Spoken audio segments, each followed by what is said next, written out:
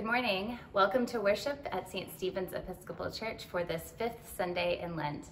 I'm the Reverend Amelia Arthur, the Associate Priest, and I'm glad you're worshiping with us.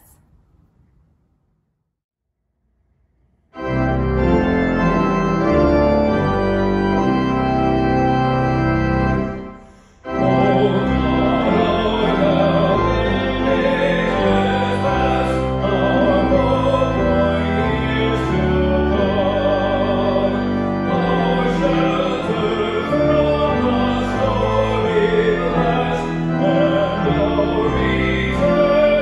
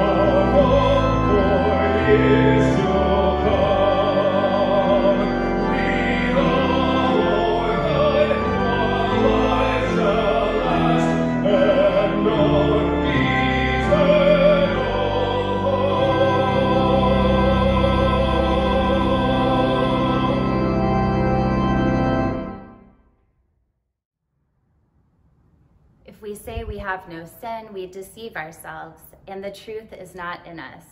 But if we confess our sins, God, who is faithful and just, will forgive our sins and cleanse us from all unrighteousness.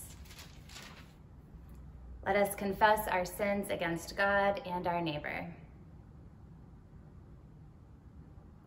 Most merciful God, we confess that we have sinned against you in thought, word, and deed, by what we have done and by what we have left undone.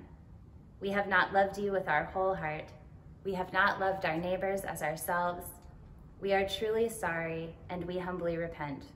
For the sake of your Son, Jesus Christ, have mercy on us and forgive us, that we may delight in your will and walk in your ways, to the glory of your name.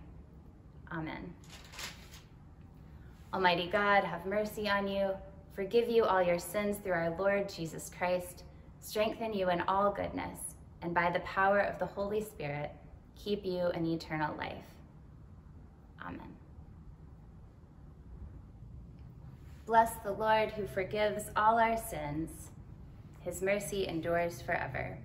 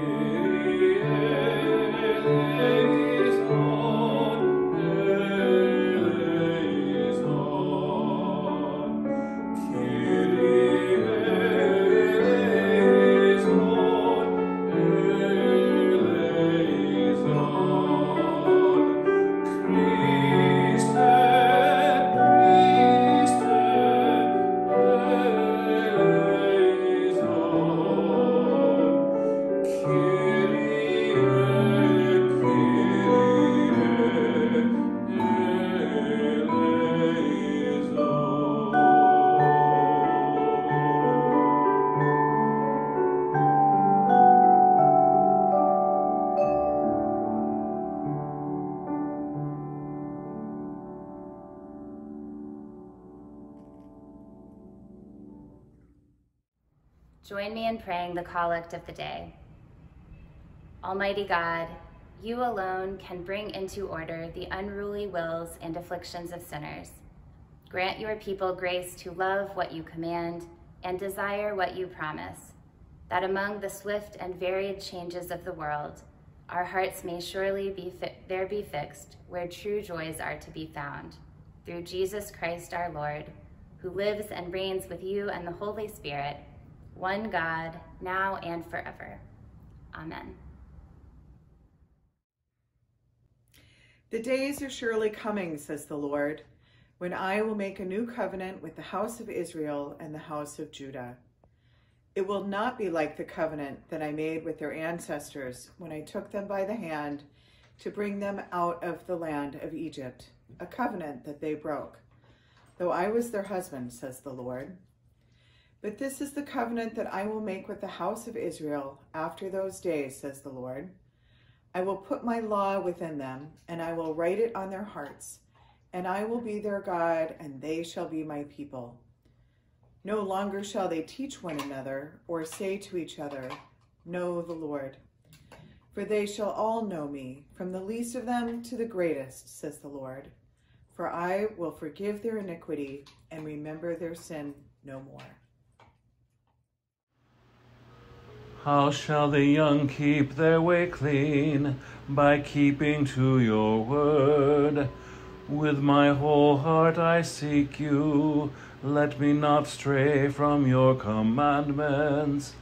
I treasure your promise in my heart, that I may not sin against you. Blessed are you, O Lord. Instruct me in your statutes. With my lips I recite all the judgments of your mouth. I take greater delight in the way of your decrees than in all manner of riches. I will meditate on your commandments and give attention to your ways. My delight is in your statutes. I will not forget your word. A reading from the book of Hebrews. Christ did not glorify himself in becoming a high priest, but was appointed by the one who said to him, "You are my son. Today I have begotten you." As he also says in another place, "You are a priest forever, according to the order of Melchizedek." In the days of his flesh, Jesus offered up prayers and supplications with loud cries and tears to the one who was able to save him from death, and he was heard because of his reverent submission. Although he was a son, he learned obedience through what he suffered, and having been made perfect, he became the source of eternal salvation for all who obey him, having been designated by God a high priest according to the order of Melchizedek. The word of the Lord.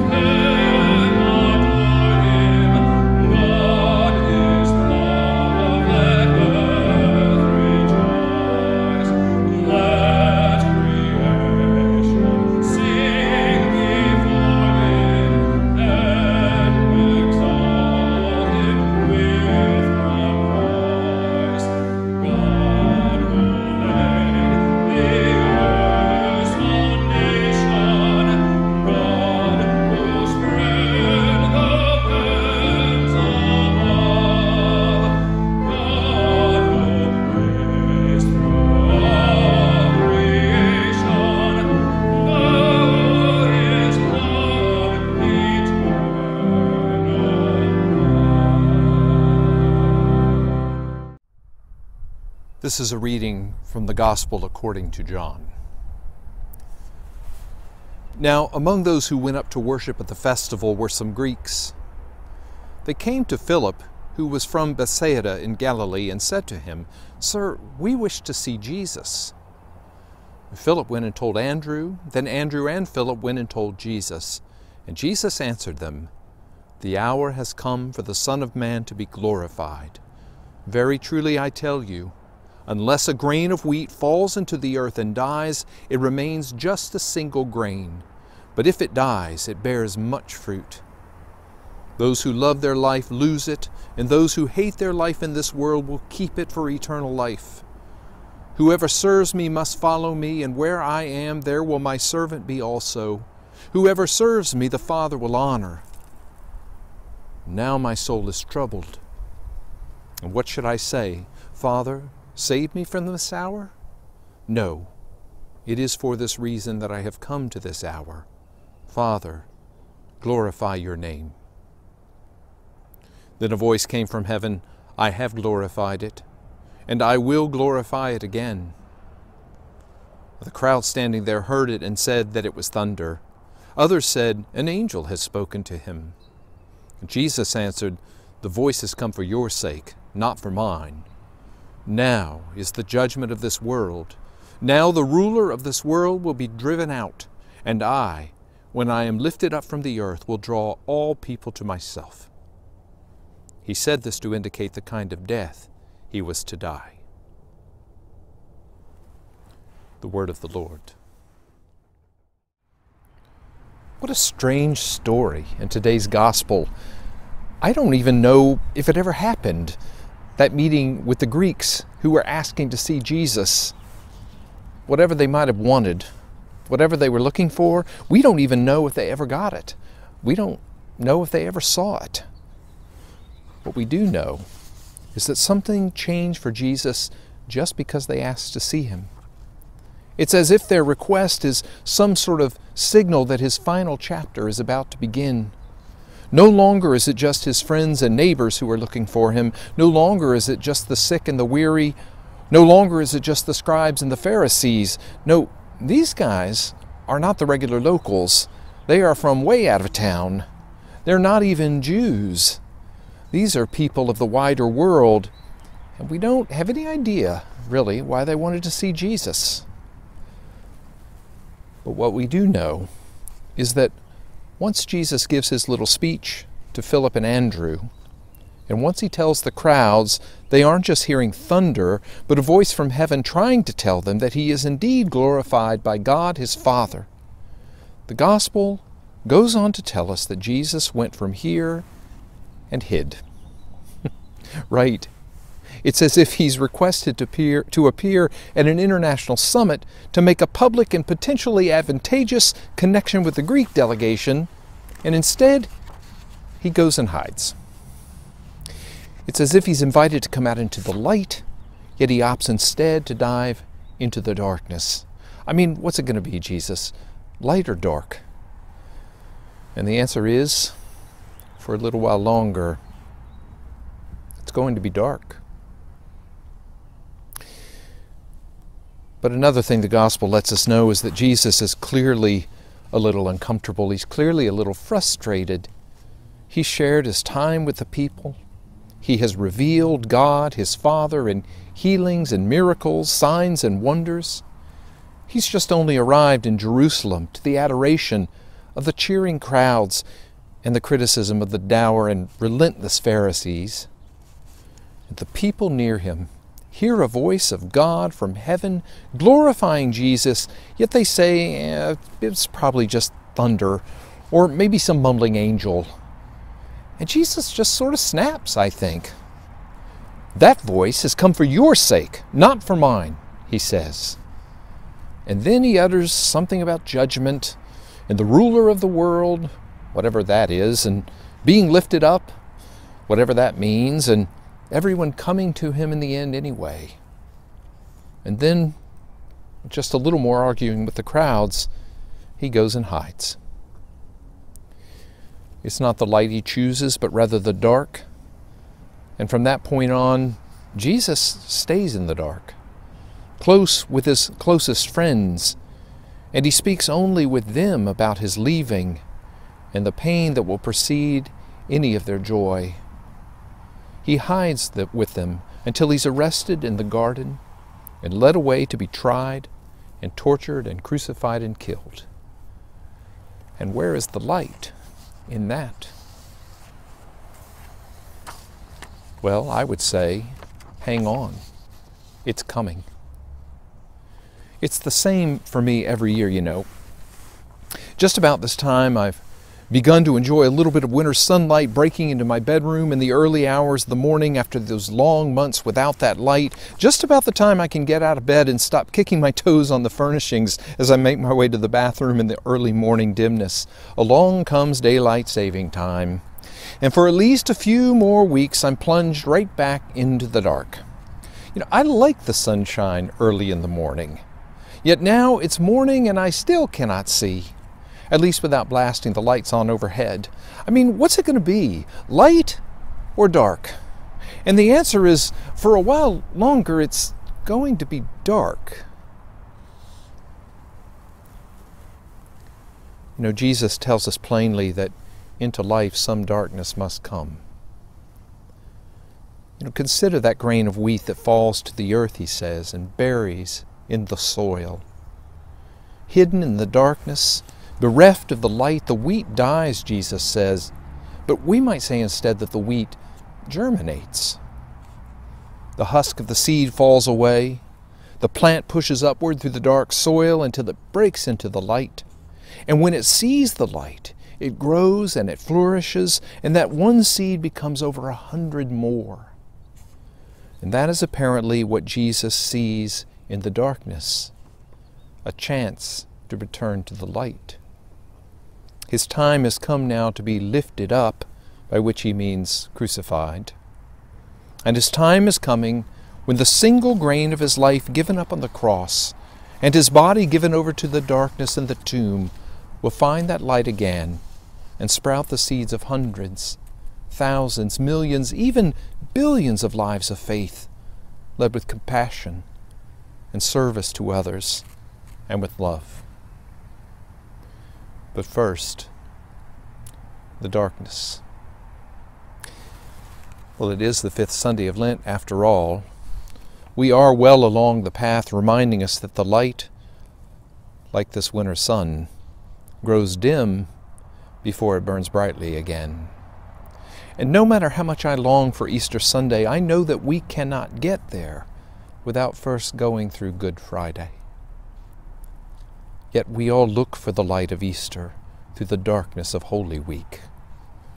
This entire season is a lesson in living in the darkness, even as Jesus calls us back toward the light, calls us to let go of the things in our lives that need to die in order that we may more fully live, to die to self in order to live to God and more fully serve others.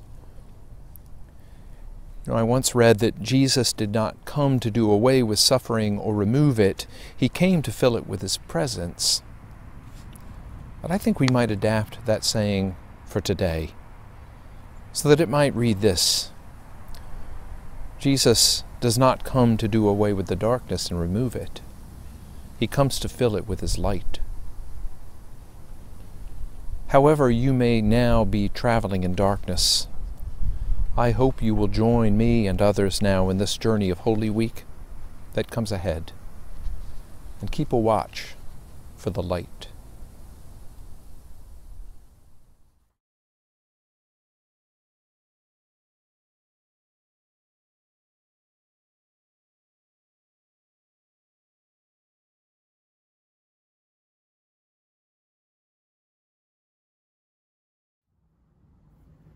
Join me as we say together the Nicene Creed. We believe in one God, the Father, the Almighty, maker of heaven and earth, of all that is seen and unseen. We believe in one Lord Jesus Christ, the only Son of God, eternally begotten of the Father, God from God, light from light, true God from true God, begotten, not made, of one being with the Father. Through him all things were made. For us and for our salvation, he came down from heaven. By the power of the Holy Spirit, he became incarnate from the Virgin Mary and was made man. For our sake, he was crucified under Pontius Pilate. He suffered death and was buried. On the third day, he rose again. In accordance with the Scriptures, he ascended into heaven and is seated at the right hand of the Father. He will come again in glory to judge the living and the dead, and his kingdom will have no end. We believe in the Holy Spirit, the Lord, the giver of life, who proceeds from the Father and the Son. With the Father and the Son, he is worshiped and glorified. He has spoken through the prophets. We believe in one holy, Catholic, and Apostolic Church. We acknowledge one baptism for the forgiveness of sins. We look for the resurrection of the dead and the life of the world to come. Amen.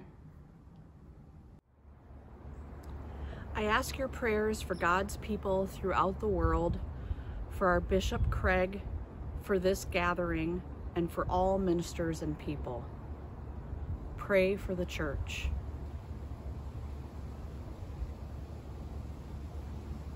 I ask your prayers for peace, for goodwill among nations, and for the well-being of all people.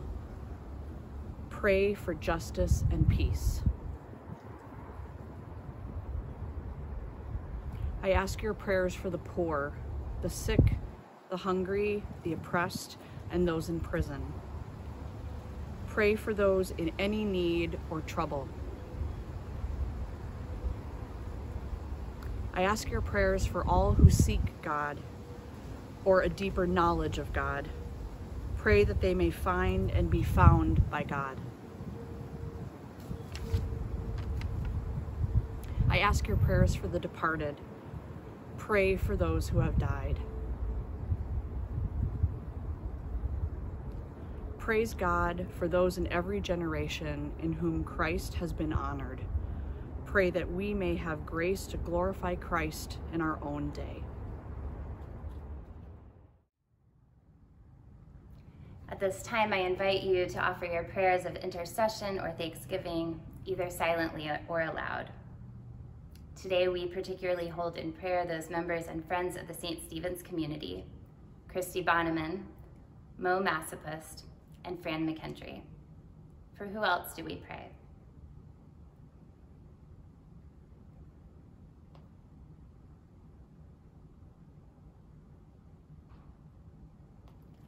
O Lord our God, accept the fervent prayers of your people. In the multitude of your mercies, look with compassion upon us and all who turn to you for help. For you are gracious, O lover of souls, and to you we give glory, Father, Son, and Holy Spirit, now and forever. Amen. Ascribe to the Lord the honor due his name. Bring offerings and come into his courts.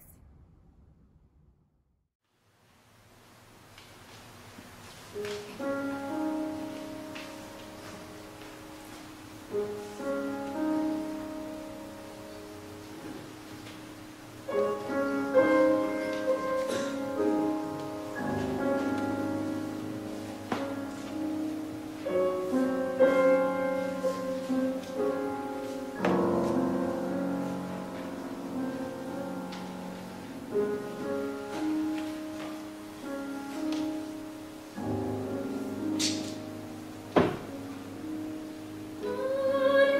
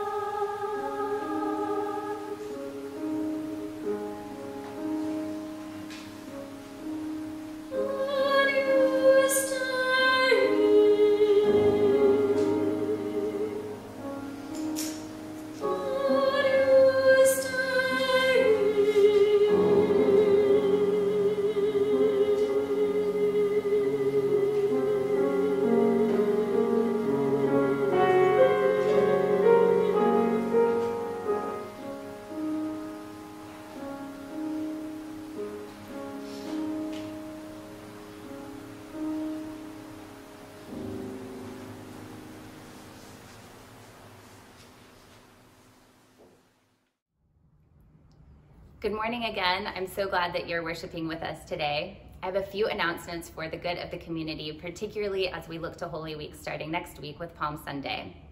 Palms and Holy Week at Home bulletins are available in Rubbermaids in the outdoor breezeway on 50th Street. You're welcome to come by anytime this week and pick them up and then have them with you for Palm Sunday next Sunday.